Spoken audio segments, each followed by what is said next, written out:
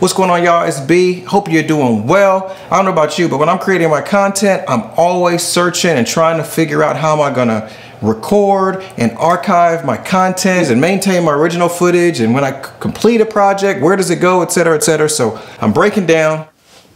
All right, hold up. Let me interrupt 2019 Brandon really quickly. So I'm editing this thing. You know, it's been a while. It's busy nowadays, but I finally got to edit in this video, and I figure why not give you guys a little bit more credibility behind what I'm doing by letting you know that I've been using the workflow I'm contemplating and recommending here in this video for 2 years now, and it's legit. So I won't steal all of his thunder, but I wanted to let you guys know from 2022 Brandon that what 2019 Brandon is exploring is pretty cool. So hopefully this will be helpful. Try to put it together in a way that might inform you as I wish I would have been informed when I was looking for some solutions for the workflow, but I'll let them get back to it. Hope y'all having a good 2022. Happy New Year to y'all. Let's get to it. I'm breaking down and see what we can do if we can get a different workflow, both for archiving, and then the holy grail here is to make sure that we can record 10 gigabit and get rid of all the SSDs only from when we are traveling. So if that can work out and check all the boxes, let's just see what's good. It's Brandon, another SoC review. Let's go. Yeah. Okay. Now let's go. It's another exclusive. SoC and Marlo. Let's get it. Let's go. Come on. Yeah. Remember when I just a tadpole. Hey, what's going on, everyone? I hope you're well. For all you guys who are out here content creating, big shout to you. But one of the things I wanted to talk about was data management. And for anyone that creates content knows that it's all about making sure that we stay organized, have our content, and keep the layout together, but we need capacity. And so there are a bunch of things I'm trying to do. I'm trying to get away from all these SSDs, whether it's 500 gig or a terabyte. It's tough to make sure that I always have space for all the projects. Secondly, save a lot of time, always moving files around and archiving. Make sure we keep this thing backed up, and then also try to keep a multimedia server going and back up all the hardware and equipment both locally here and also in the cloud. So when it comes to editing 4K workflow, especially multicam like what I shoot, there are really two options. There's a hard drive, which is the more traditional route where you've got direct connection to the computer, but archiving all these SSDs like the one here get to be a pain and a hassle. And so what we're exploring here is editing over a 10 gigabit connection, because the thought is that the speeds will be just as blazing fast as the hard drive, but with some additional flexibility, because you've got archiving, you've got backup, and with the speeds, then you can potentially have multiple people accessing the same files. So that's what this video is really all about. So we'll unbox it, and then we'll have a look at a bit of the results from a data point of view, because it's all about the data. So putting all that together, what am I going with? I'm going with the Synology Disk Station 1819 Plus. After you do all the research, sometimes you just got to pull the trigger. So we're going to talk about that. All right, so here's our setup. We really have two things we have to install. We got to install the hard drives, in this case 16 terabyte, 3.5-inch SATA drives, into our Synology. That's our storage. And then we have to install the 10 gigabit port from Synology into the PCI slot of the disk station so that we can then transfer at 10 gigabit speeds. So here's the final picture, the architecture of the design. We're going from the computer to the Synology, and we're using the SONET adapter through the Cat7 cable into the PCI slot of the Synology, where it's going to write all the data we need onto our hard drives. Simple. So yeah, we're going to unbox this thing. And so we got an 8-bay system. Got 4 hard drives to work through. So with that, I'm gonna get up out of this chair. We're gonna actually unbox it live and direct and get it all set up and see what we can do.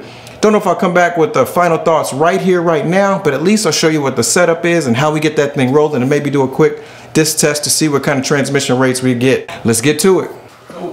Here we are, B-roll studio. Let's get to unboxing. All right, so we got 3 items. Y'all can barely see me back here. You gotta have the 10 gigabit adapter. This is what allows the data to go from my computer via Thunderbolt into this adapter to then flow 10 gigabit directly into the server, the Synology, the disk station. So that's this one. We'll break this one out in the middle. It's the smallest. We also have, of course, the Synology itself. So let's just get into that first.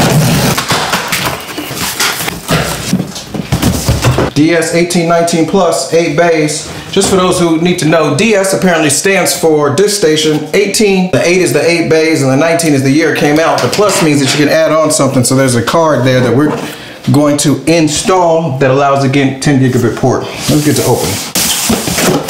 Power.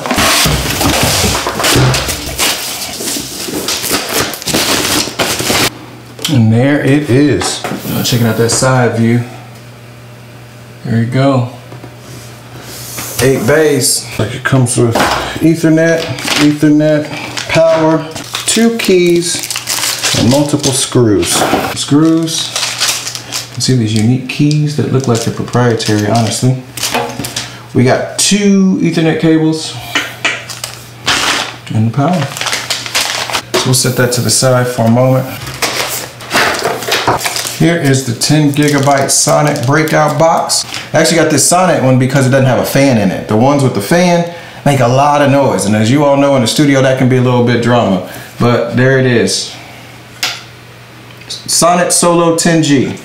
It's got 3 colors. If it's green, you're getting 10 gig. If it's yellow, you're getting 5G to 2.5 gig, and then if you get a blinking one, then you got 1 gig or 100 megabit. So there you go.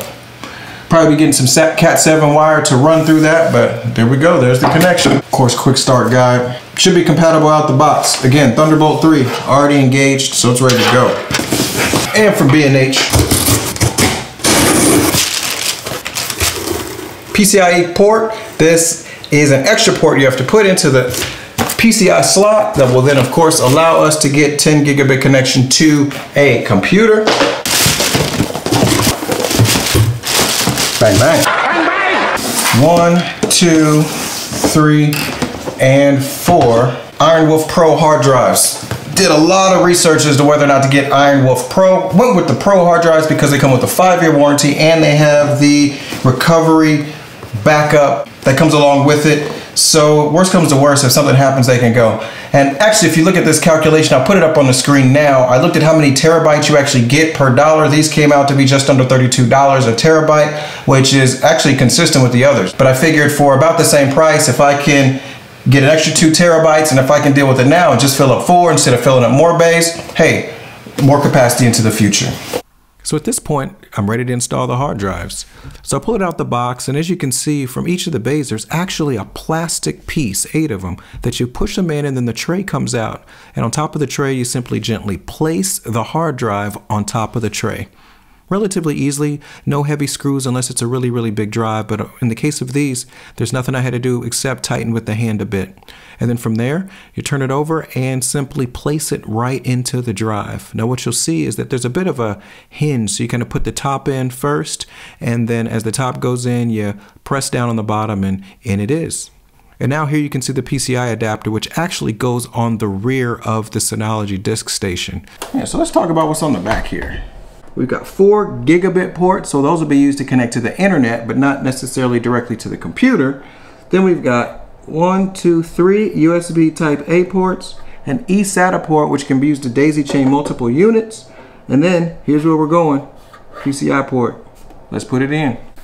And here we are. It's a simple unscrewing the 4 screws, lifting the enclosure off, taking off the little protective covering, and then slide it around so you can see it. And we have the Synology that goes right in with a firm little tug. On the screws go on top. You just make sure that's secure. The enclosure goes on top, and then the 4 screws are dialed back in, and then we are ready to go. Et voila. We've got 4 of the 8 bays in. So we just finished putting in 4 of the hard drives from left to right, and got the power adapter, got the PCI slot filled in with the Ethernet adapter right in this boy right here. So next up, we're gonna plug this into the Thunderbolt cable on the MacBook Pro. Hopefully then use the Cat 7 wire. Whoa, Cat 7 cable. See if we can get this thing live and check out some transfer speeds. Let's get to it. Get hype. Man, it got me hype. But here's 100 feet of Cat 7 cable is actually what we ended up using. And so connecting that to the adapter, you can see the 10 gigabit port and then the Thunderbolt 3 port. It's not a tremendously long port, so it'll have to be close to the laptop, but it's all good. So here I just placed the disk station underneath the desk for now. By the way, this is a video of the illest desk. I highly recommend it. And we'll get this thing setting up. All you do is power it up and the OS will boot up, and then all you have to do is set it up And I highly recommend Space Rex or 9to5Mac, who've got brilliant setup videos if you're looking to get it configured. It doesn't take that long, and I'll leave some links in the description. So let's talk performance. And we're using the Blackmagic speed test to check our read and our write speeds here. We'll be looking at 4 different types of transfer media. Of course, first there's the SSD on the MacBook Pro. In this case, it's an i7 MacBook Pro from 2017. And then there's the 3.5-inch SATA drive, or typical internal hard drive. And I use these sometimes to archive footage, or at least I did in the past, so I wanted to see how fast those would be over a USB-A connection. Then there's the external SSD connected via Thunderbolt, which we typically use because we can't store all of our footage on the hard drive for the computer, and we use that external media because it's lightning fast through Thunderbolt 3 or 4 connectivity. And then, of course, there's our 10 gigabit connection through the Synology. And in this case, I'm using the 2017 MacBook Pro I just described that I've been using for a very long time. And then recently, again, the same Synology connected to the 2021 MacBook Pro with the M1 Max chip. So how'd the data fare? Well, the internal hard drive, which is a good benchmark, was about 414 megabytes per second. That's on the 2017 MacBook Pro. Now for the external SATA drive, that got to 156 megabytes per second, and that's through that local USB-A connection I talked about. Then there's the external SSD, connected via Thunderbolt, which is 468 megabytes per second. And what we all came to see, the Synology, how'd it do? Well, we got 465 megabytes per second via the 2017 MacBook Pro, and got all the way up to 488 megabytes per second on the M1 Max 16-inch. And I want to be clear, these most recent tests were done in 2022, literally January 1st, so hot off the presses. So this has been a combination of a 1-year approach as we looked at the data. So what does it all mean? It means I can get the same performance editing write speeds via the Synology via the 10 gigabit per second connection as I did when I was connecting through the Thunderbolt to the portable SSD connection. So the fundamental question is it worth it? You got all the data, you got my setup, because I do try to edit these as though I wanted to do the research myself. Like, what would I be looking for?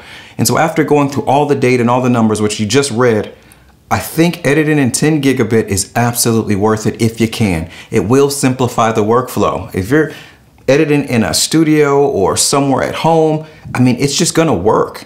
And if you can deal with the archiving and you can deal with the upfront cost of getting the hardware, I would say it's absolutely worth it. The technical hurdles to get it started aren't too tremendous.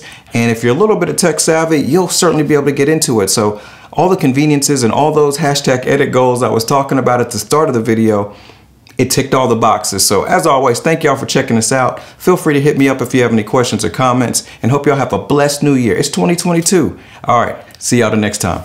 Peace. Yeah.